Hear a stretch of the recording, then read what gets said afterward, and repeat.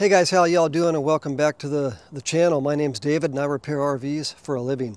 And today's complaint is that while this RV is plugged into shore power, this battery is not getting any charge. You can see right now we are plugged in, and I've got 12.5 volts here at the battery. Let me show you what's going on with the house batteries back here. Okay, so we're still plugged in, and the house batteries are getting 13.68 volts. Whereas the chassis battery was only getting 12.5 volts. That tells us that the chassis battery is not charging while we're plugged in, and that's what we're here to fix. Now, while the engine is running, the alternator is able to charge the chassis battery and the house battery at the same time.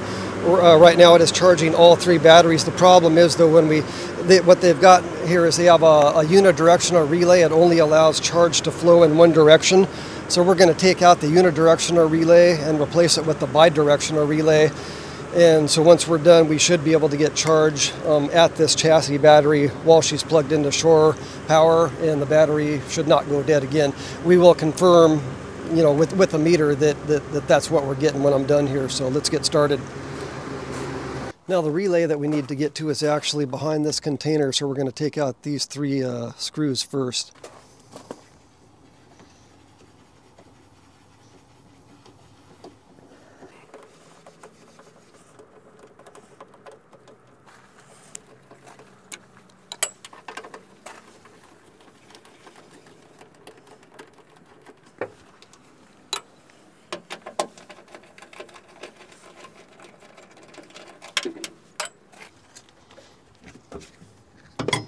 Hoping I can just move this out of the way without draining it. We'll see.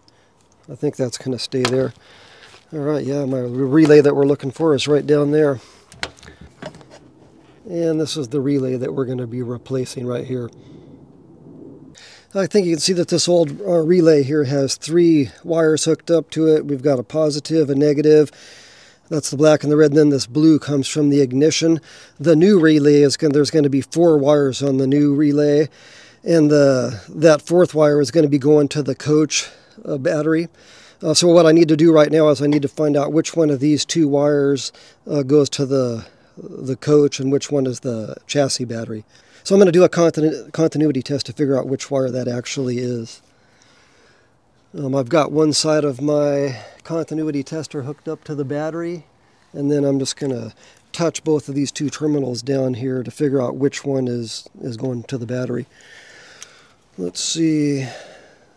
So on this one here, I've got nothing.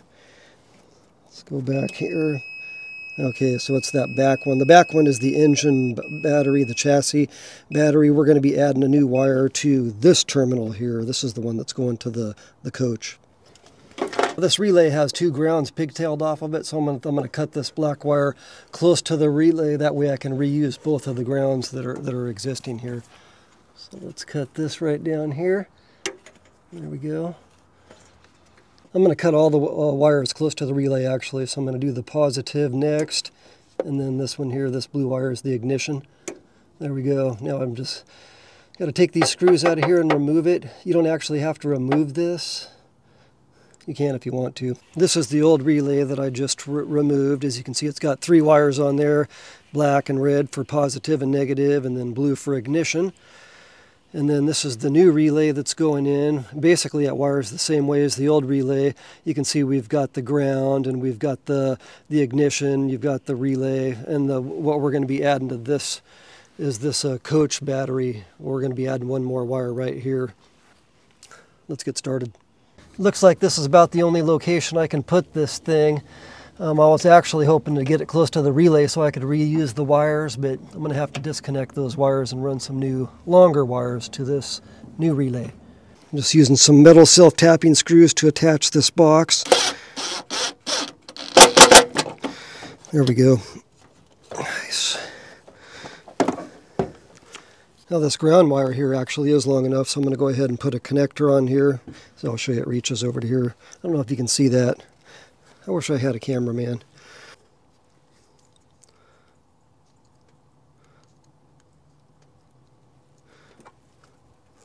We'll go ahead and crimp it.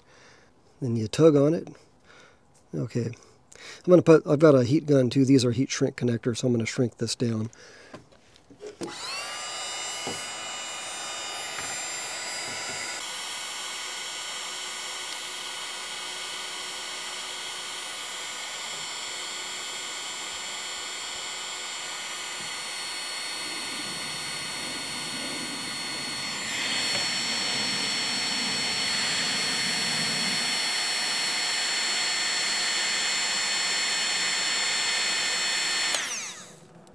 Nice. Now let's plug it in.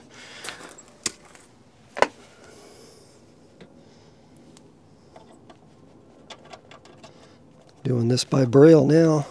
This ignition wire is long enough too. The only one we're going to have to redo is this red one. Plus I'm going to make a new one to go onto there.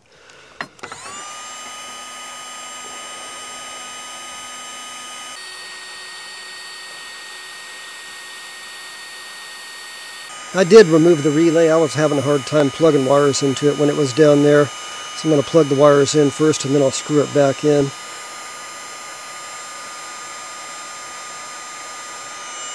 Trying to plug these in by braille was not easy.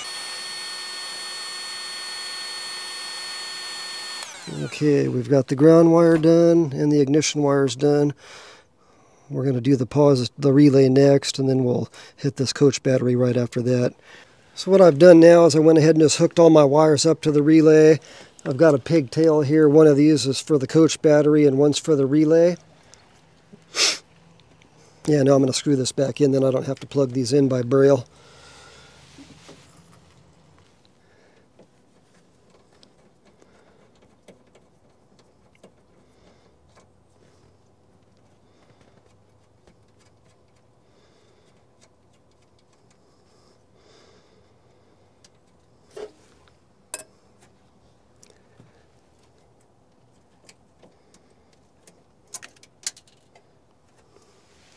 So I made up 2 ring terminals.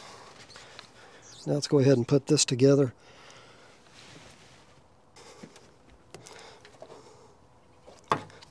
So the relay wire goes on this one. Let's get my nut on there.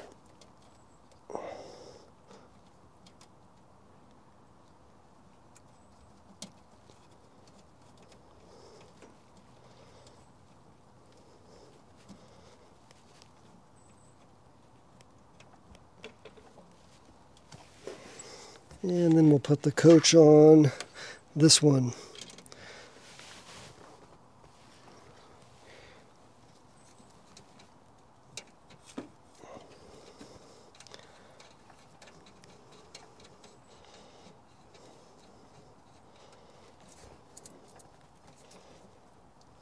Now we just need to torque those down with the socket, and then I can test this. I think we're done.